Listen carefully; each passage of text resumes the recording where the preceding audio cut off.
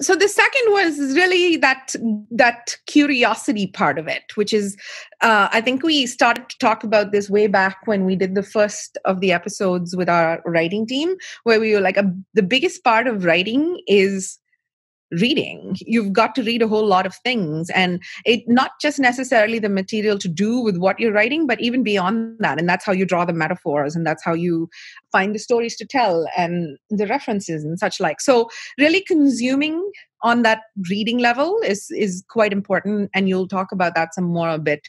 But also conversations, right? I mean, we all sort of called ourselves introverts at one point, but since the pandemic, we've gotten quite comfortable chatting with just people, a lot of people who wanted help, people who wanted to do business with us, people who want to chat about the market, random strangers on the internet.